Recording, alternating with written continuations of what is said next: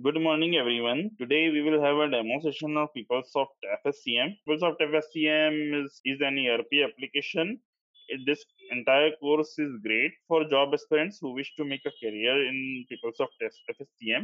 It is also good for experienced professionals who can gain additional information about the Peoplesoft modules that are part of this course. I'm a professional consultant with nearly 5 years of experience in Peoplesoft FSCM. I completed my engineering from Mumbai University and has started career in Peoplesoft techno-functional role in Tata Consultancy Service. I'm currently working in Accenture as a business analyst in Peoplesoft FSCM. Today we will have a discussion on the Peoplesoft application and its uses. Also, we will learn about business units, set IDs, and the difference between both the units.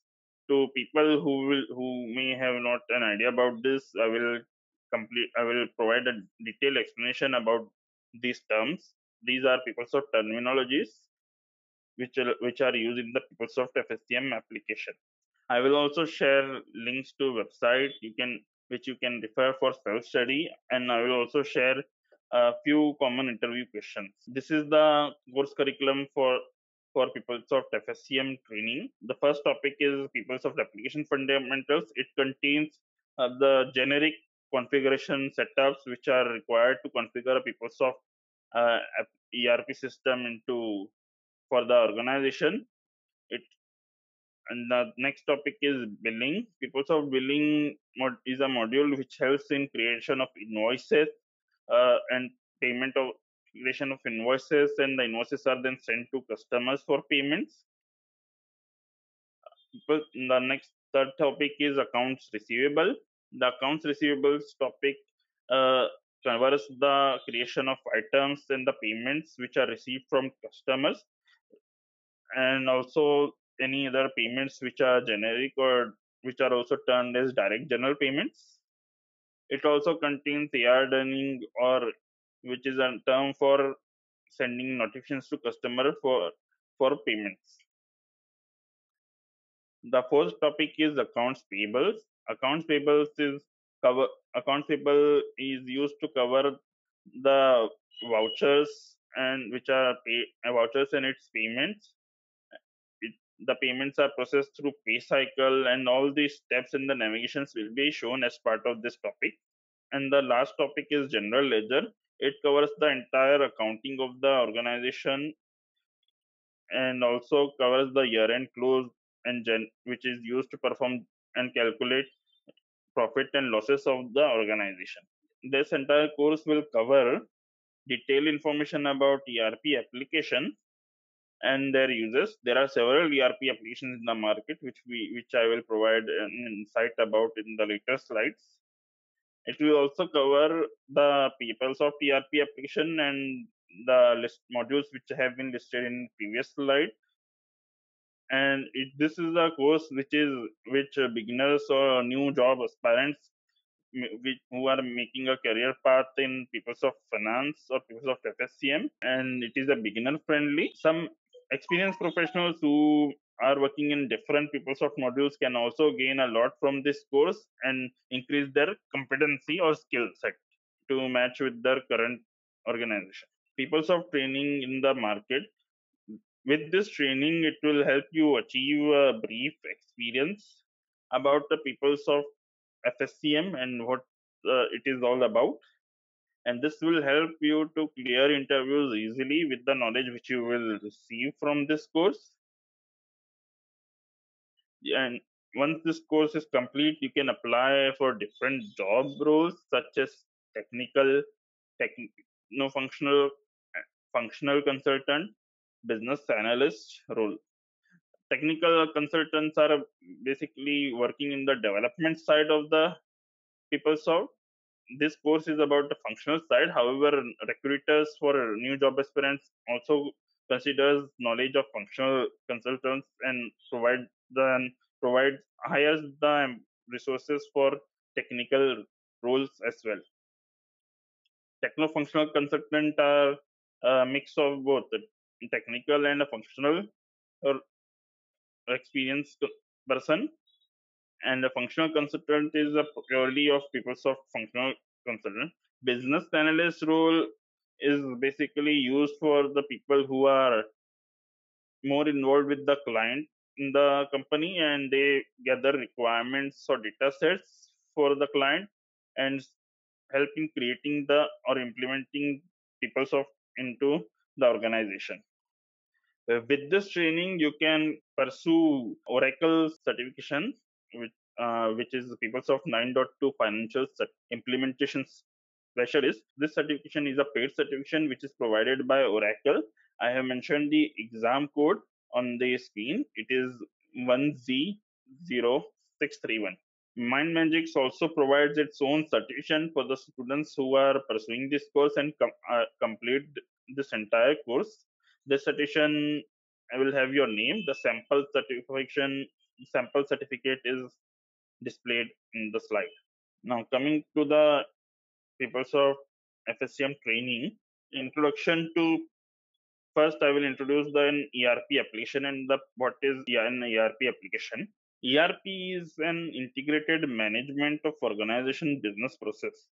It is basically a suite of different applications which an organization can use to collect, store, manage data from different sources and perform their business functions.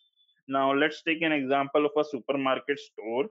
There are several, as I said, there are several ERP applications. Few of them are SCM, which is supply chain management.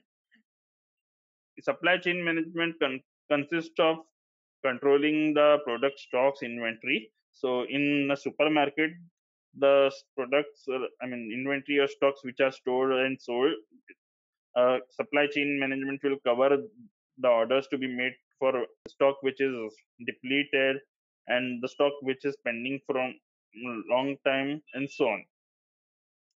The next ERP application is financial or accounting application. This application will perform financial operations such as uh, generation of invoices and calculating the supermarket losses and revenue, and also payments to suppliers. One of the other application is human resource management. Human resource management controls the payroll of employees working in the organization. In our case, it is a supermarket, and also tracking their time and also any additional benefits or expenses which the organization will cover, such as if an employee on the supermarket makes high sales, he may receive certain additional benefits apart from regular payment. Another application is a CRM, customer relationship management. This application covers the and maintains relationship with the customers. In supermarket, there are multiple customers who usually buy the products of in the market. If a supermarket is using CRM to manage, we can provide some existing from of special offers and discounts to customers to maintain the relationship, or any other activity which will help and assist the customers. There are several providers who provide the ERP to corporate customers. Few of the providers well known in the market are SAP, Oracle, Oracle Cloud Fusion, and Workday. Oracle. Now coming to PeopleSoft FSCM, which is also a financial supply chain management, is an ERP application provided by Oracle. It covers the financial and the supply chain business process of an organization. PeopleSoft is not a cloud-based application. It is installed locally in the mainframe servers of the organization.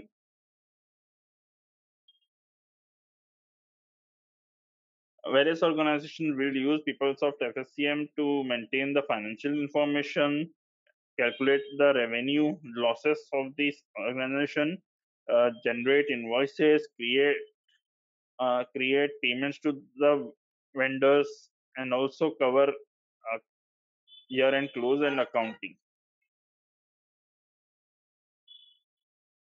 Now coming back to the two topics of sorry for that. Coming back to the two topics of business unit and set ID as part of this course. Before covering business unit and set ID, I will provide an explanation of the types of data that is stored or maintained in any ERP application. There are two types of data that is present in an organization, that is transactional data and a master data.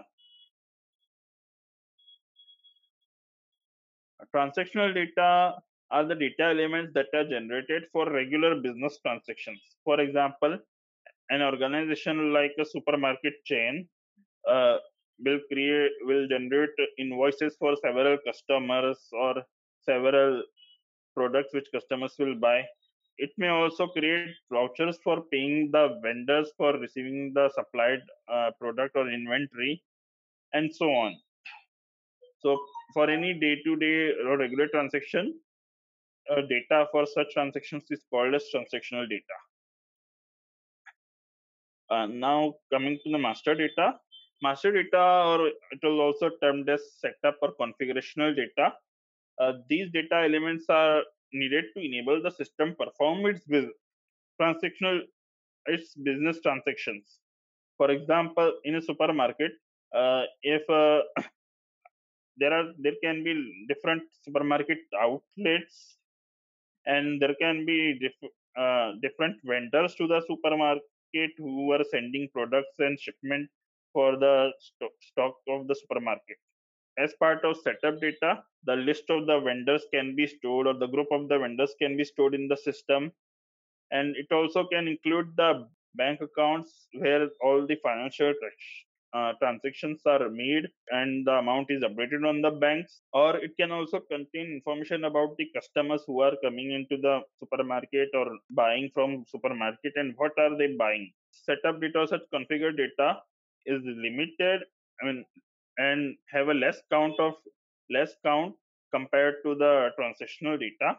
Now, coming back to the business unit and set ID, business unit is an entity which drives the transactional data for the organization.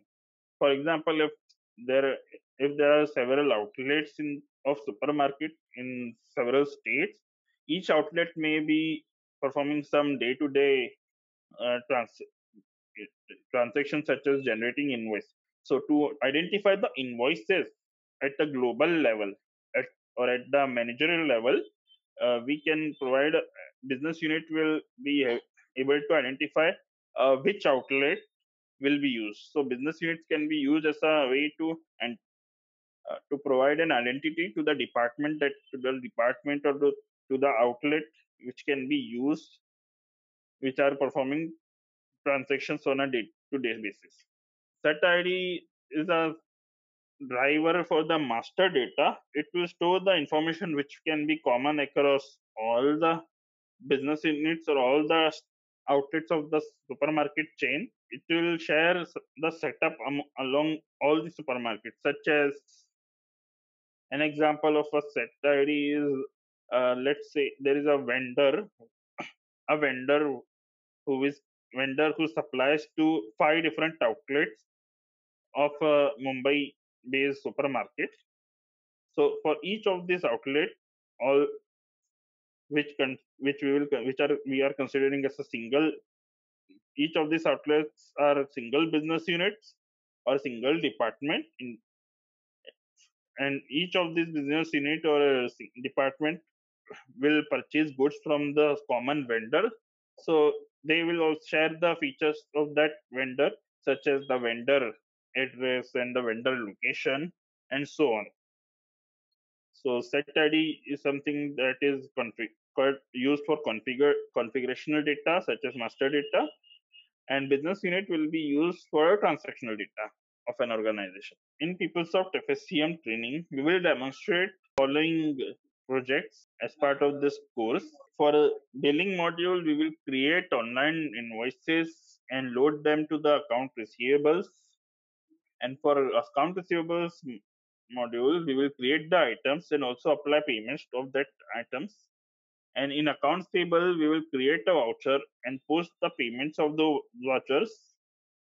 And in general ledger, we will create online journal entry transactions and complete the year-end close.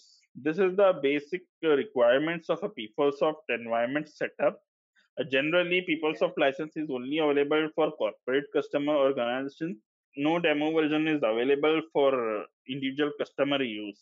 Regarding the system or the desktop requirements, we need a minimum of 6 GB RAM, run the application, and a disk space of 125 to 135 GB to download and install the application. Software requirements are Microsoft Windows 7 or higher with 64-bit version, and a virtual box which is provided from the Oracle itself. FileZilla and Putty is also used for making connections to the database and to the server. FileZilla is used for storing all the file data of PeopleSoft environment. As part of this training, these are the few websites which can be used to access the PeopleSoft resources, and which you can use for self-study or additional study. PeopleBooks is the most common and user-friendly way to get to know more about PeopleSoft. It will contain a detailed information of all the PeopleSoft modules and all the content. The other link I have mentioned is the link for understanding business unit and strategy in more depth. This is a separate link which I have shared for a different website. These are the some interview questions which recruiters will ask frequently and are common around all experience groups. Business unit and strategy definition and differences between those. Define a transactional table. Define control tables. Explain table set control and record groups, which is also known as table set sharing. These are the few interview questions which are from business unit and strategy definition purpose. You can learn more about these questions in the links which I have shared, or I will provide an explanation or answers to these questions in my next training session. Now, if you have any questions regarding the subject, timings, resource allocation, you can discuss it with MindMajix. Please drop your query at info@mindmajix.com. Thank you for bearing me for this session, and we appreciate your feedback. This will help us improve these sessions and training quality further, and you can let us know at the same email and the contact number provided in the slide below. Thank you, everyone.